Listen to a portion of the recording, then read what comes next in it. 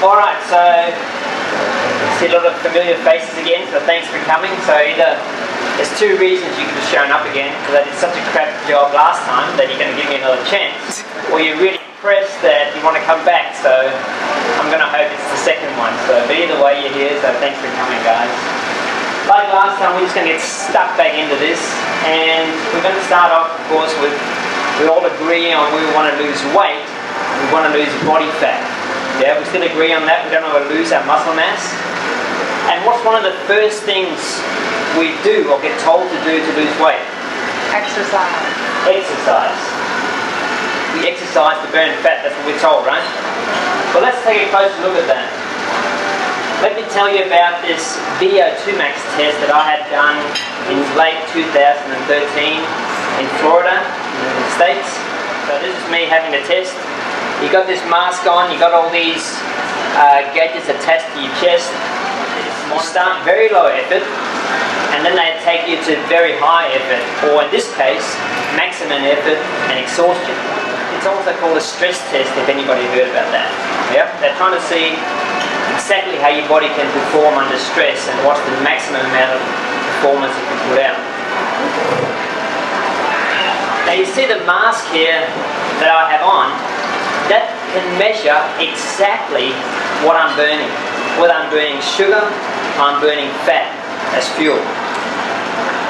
And how it works is this chart. And I promise this will almost be the most technical chart of the night, okay? But just bear with me. So you can see if you start from the left where it says 0.7, if the reading coming through that mask into the computer says 0.7, it means I'm burning 100% fat. Okay? So as we move up, if it shows 0.85, you see I've illustrated it there in red, it means I'm burning 50% fat, 50% sugar. And if I'm right at 1.0, I'm burning pretty much 100% sugar. What really happens is that as you go from low effort, you start with high fat burning and low sugar burning. Okay? And as your effort goes up, you go more and more towards high sugar burning and low fat burning. So, more effort because you're needing fuel more quickly, and only sugar can burn at that higher rate. As you increase the effort, then can you see how the fat burning, the arrow goes down, and the blue arrow, the sugar burning, goes up. So let's say you start over here at this. Yeah, your effort is now low. You're burning a lot of fat. As the effort moves across, you see that the blue, if you go in these columns, you see how this is 100% pretty much yellow, which represents fat. In the middle, it's half and half, roughly. So it's 50% yellow, 50% blue, fat and sugar. And as you get over here, it's pretty much all sugar. That low effort actually is where you burn the most fat, and high effort is where you burn the least fat. Yeah? And this is actually what this test shows. Like, this VO2 max test is like the golden standard of measuring human performance. And this is pretty much the scale that anybody goes through. Now, as I said, top athletes or normal people. Top athletes might, if they're really adapted to burning fat, they might be able to burn fat at a higher rate than, say, a normal person. But everybody, if you go from low effort to high effort, you're going to go from a lot of fat burning to more sugar burning. See, the more effort equals more sugar burning and less fat burning. So when I got on that treadmill, and they put this mask on where they can measure that, with what I was burning sugar or fat, and I was standing still, at what number do you burn 100% fat? Anybody? Just to see if you were listening. 0.7. 0.7. Okay, I was standing still, and I was 0.65. Okay. I was way off over here somewhere. Now they've never seen that before. Somebody standing still and burning 100% fat. think that's impressive? You're allowed to say yes, no? Yes. Yeah? Okay. At what effort level was I burning fat day? 0. Very minimum. I was standing still, wasn't I? Would you call standing still pretty low effort? Yeah? Yeah. We agree on that? Would you call it no effort? It doesn't get much less effort than not moving, does it?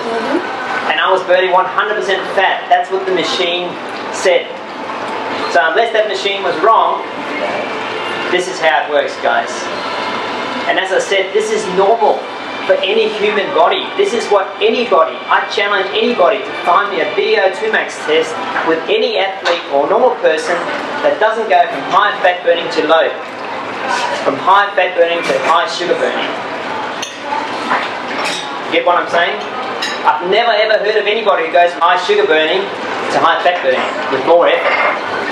This is how the human body works.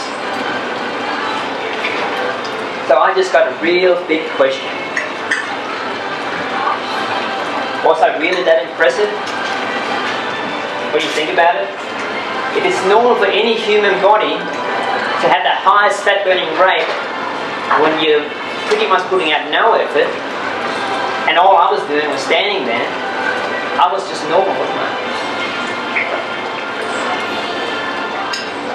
As I said again, this is the normal chart anybody goes through. And we all agree now that no effort equals 100% fat burning. Okay? So why in the hell do we exercise to lose weight? Is my question. I think we do it because we're told that we eat too much and move too little, and that's why we get fat. Would that be fair? That's why we do it, right? But the science says otherwise. The best test in the world. There is no way you can measure more accurately than put this mask on, like I did in that test. So if exercise forces you into the sugar burning zone and you're trying to burn fat, can you see how it's one of the most counterproductive things you can do? Any questions on this so far? Wondering why the hell have I exercised to lose weight? The more you increase the effort, the more sugar you're going to burn. And no fat. So would it be fair, this statement, we could cross that out, that we don't get fat because we eat too much and move too little. We can cross out the move too little part. Maybe we should even change it to we move too much. But would it be fair to cross that out for now? Okay. We'll come back to exercise, I promise. It's a big subject, okay, and it's not totally unrelated. So we're left with this one, we eat too much. Okay. Let's look at that one. Energy in is more than energy out. Well, that is true, because you can't build something out of nothing. So it's true. Good point. But I want to propose to you that it's not so much energy in that's the problem, it's energy out.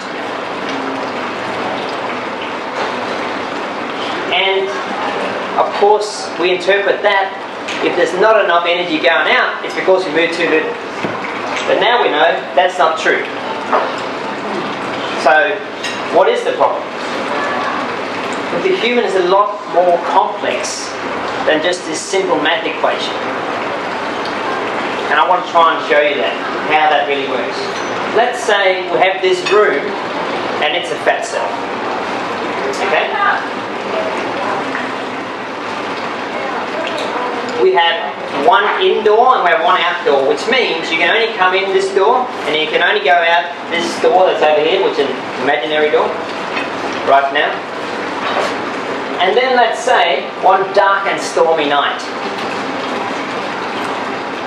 I just wanted to say that, that's why I put that in. It just gets really crowded. Okay? It just gets more and more crowded. People are finishing their meal, then they're standing up, more people coming in. And this room is just packed to the rafters, okay?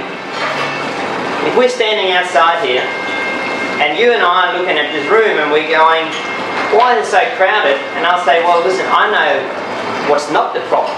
And I know it's not people coming in. What is the problem? No people go out.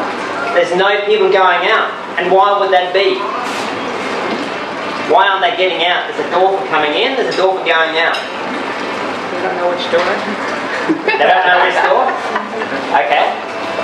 The door is closed. Look. Door's locked. Okay, would it be fair to say the outdoor's jammed, locked, closed? Doesn't work. So people coming in, that door's open. But this one is not working. And they can't go out that one. So it's just coming in, filling up with people, and no one's going out. That's what's happening in your fat cells. Imagine this. So your fat cells are meant for temporary energy storage. Nobody can live with like 0% body fat. Nobody. We all need fat. It's essential to have some of that. It's just that it's meant to be a wallet.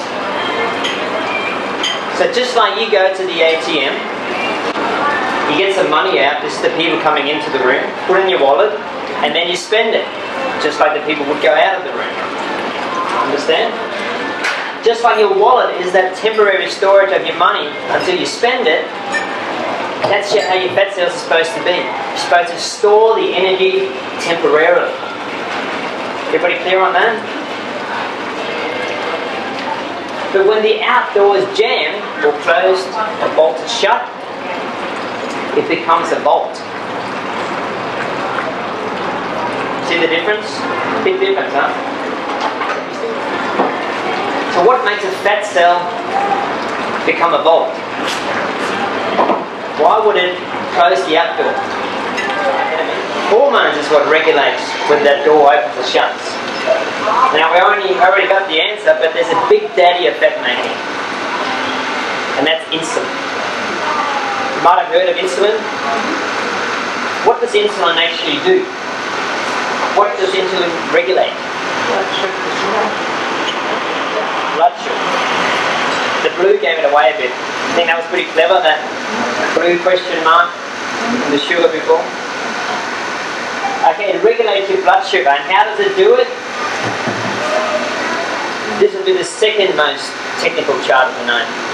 So as your blood sugar goes up, your insulin has to regulate that so it doesn't go too high. So insulin is released into your bloodstream, and it takes some of that blood sugar and it goes into all your cells to be used as energy straight away.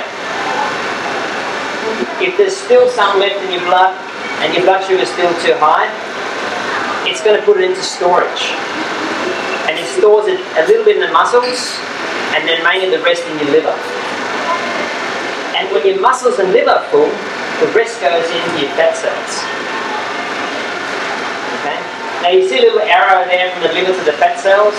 That's because sugar needs to be converted to fat in your liver before it's stored in the fat cells as fat. But you get the picture? Everybody pretty clear on this? Great.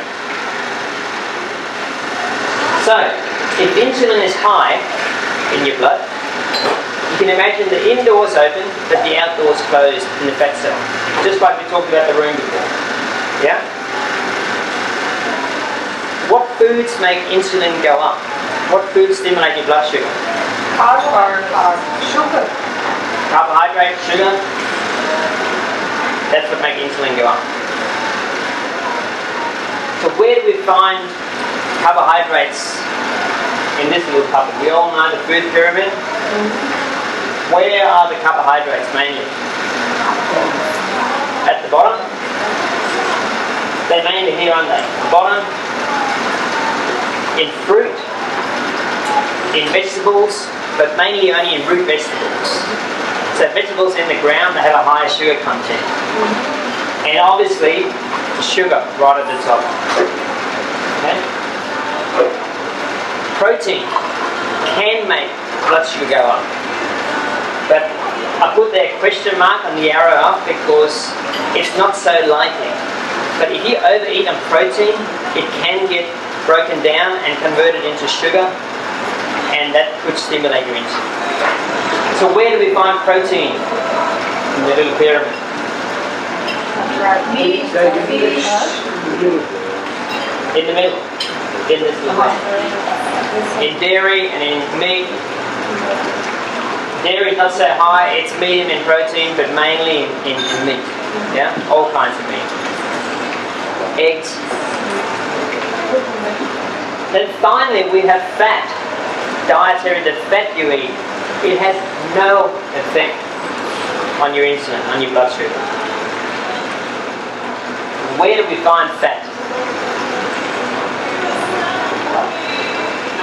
A little bit at the top, that little bit of oil there. A little bit in dairy, and also depending on how fatty meat you have, obviously you'll have fat there.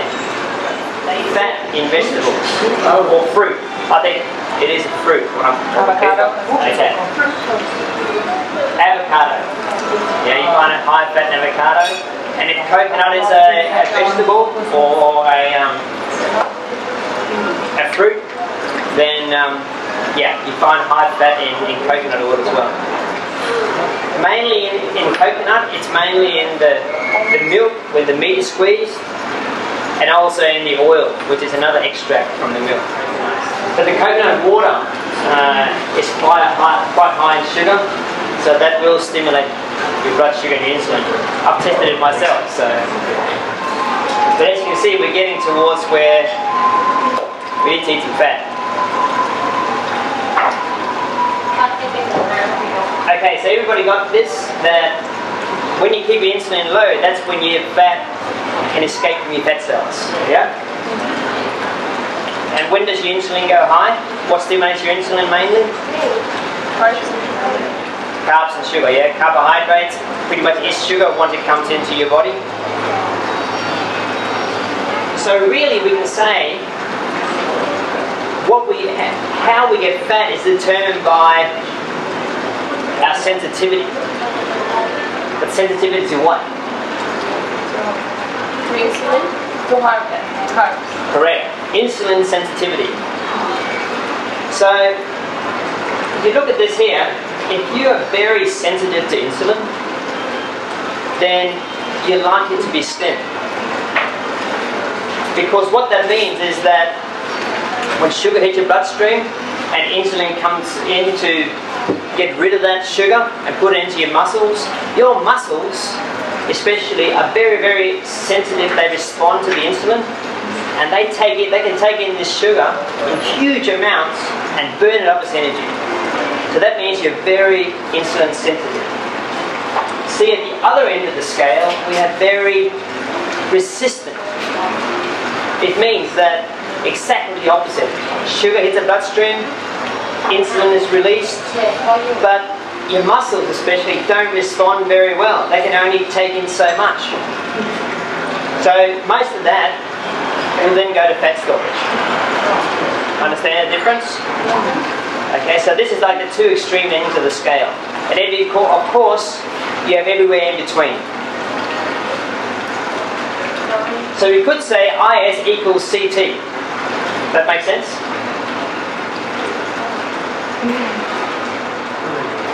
Okay, carbohydrate tolerance. Just to simplify things, okay? So instead of keep talking about insulin sensitivity, I'm just going to talk about carbohydrate. So if you're very tolerant to carbohydrates, you can use them up as energy. If you're not, you're more likely to be fat. So if you're at this end of the scale, very tolerant, so you're more likely to be slim, then you can sort of think of it as an energy gauge. Whenever you take in energy, or you eat, you make energy. Okay? So the scale sort of goes to E because you're making energy from the food you eat, especially carbohydrates. And you might be very likely to look like this and be engaged in this sort of long distance running, marathon running, be very active, just naturally. Because the energy you take in gets made into energy. And normally we look at somebody like this and say, well, of course they're skinny. They're skinny because they run so much. That's what we normally say, isn't it? But now that we know that fat is actually regulated and your energy is regulated by your hormones, especially insulin, would it be possible they run because they're skinny? Is that a possibility? Absolutely it's a possibility. Because every time they eat, they make energy. So they got to do something. And some of them run. But you know what? Even if they didn't run, they'd probably be skinny anyway. It's just the way their body is designed. So on the other end of the scale, we have somebody who's very carbohydrate intolerant. And they're more likely to be fat. Because when they take in food, it doesn't go to energy, it goes to fat. Again, you imagine this fuel gauge, it's going to fat rather than the other side, which is energy. And we have somebody who might look like this. We've all seen them morbidly obese. Yeah? And what do we say? We say, of course they're fat. Like they're getting fat because they're so lazy. But maybe they're lazy because they're getting fat. See the difference? It's a world of difference, isn't it? Because when they eat, again, to reiterate this point, their fuel gauge is towards fat. And it's almost, no matter how much they eat, it's just all going to go to fat production. Now last time somebody asked me, well, is this why they need to eat more and more and more? We see somebody there and they're eating a lot more calories than they actually need. Because you imagine this, if a person has, let's say the average person has about 2,500 calories they need in a day just to maintain bodily functions. Well, here now you have somebody where, let's say, 40% is extreme, but let's say that just for this example, it's going to fat storage every time they eat. That means 1,000 calories. So now they're just 1,000 calories in deficit just to maintain bodily function.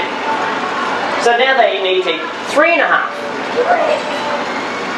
And if they don't break that cycle, this just escalates. Understand what's happening here? So these people, we look at them, we wouldn't actually think they're starving, would we? But they are. See how the body's malfunctioning? And what first woke me up to this is one of the researchers I'm going to tell you about later on. He said, I always imagined that they would have a lot of muscle under all this fat, because in theory they carry around a lot of weight. Now what was really interesting about what he talked about was that they had a group and they had these chronic back pains and they couldn't work out what it was, so they did CT scans on it. And it turned out that some of their muscles in the back was like paper thin. The body was eating itself up from the inside. So they were starving. But especially with obese people, what do we say?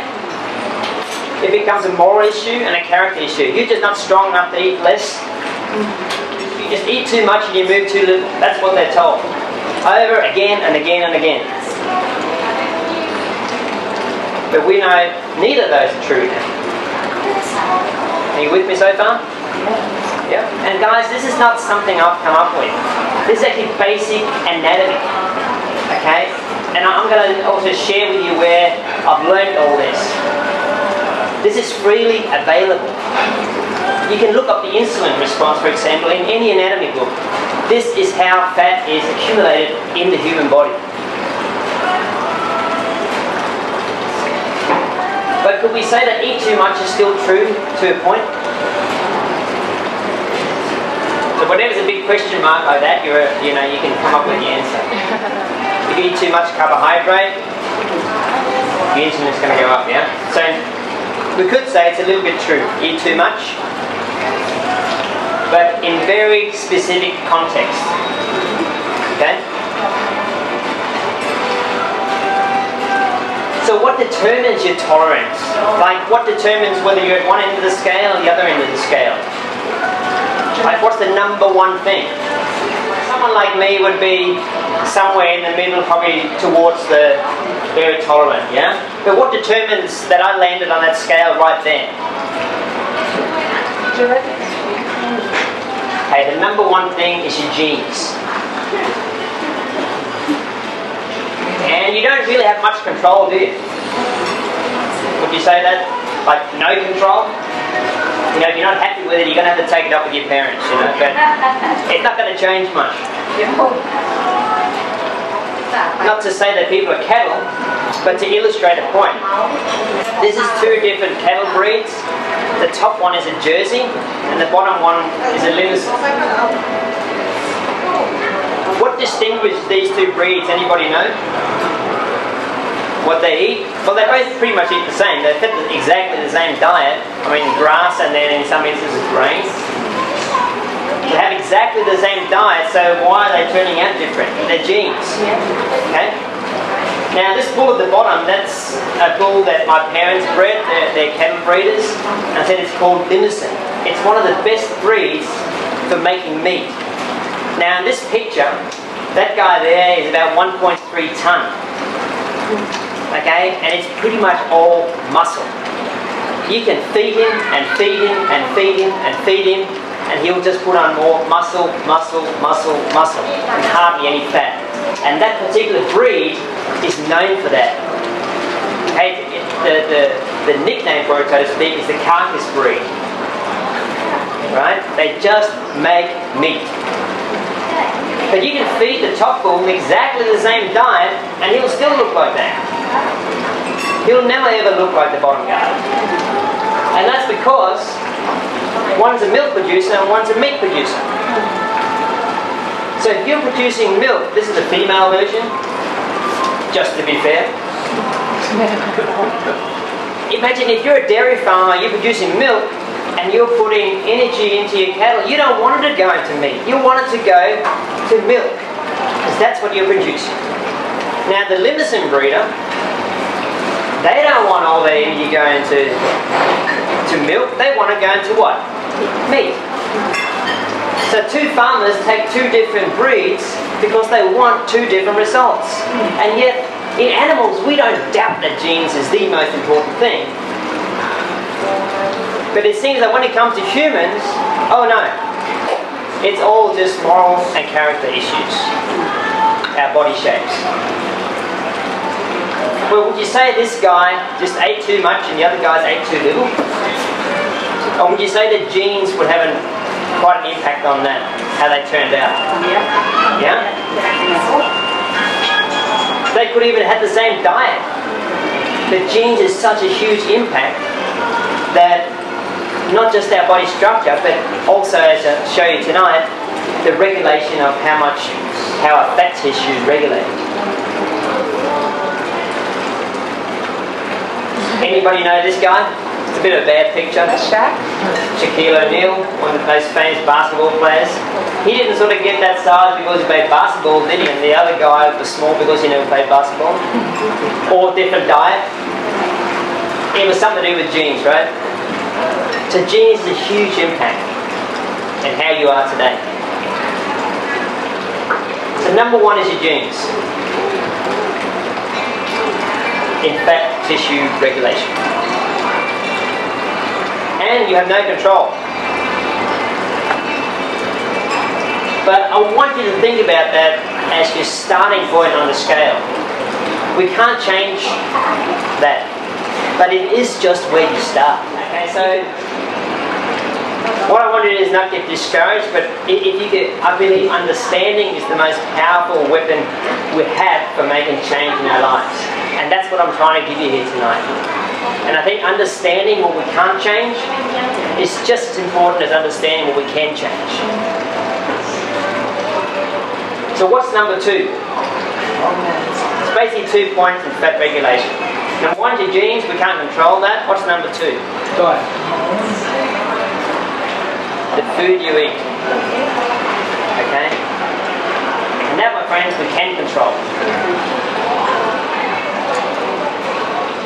So now I've presented you with a problem. We're going to take a little break, 5-10 minutes, and I'm going to give you the solution.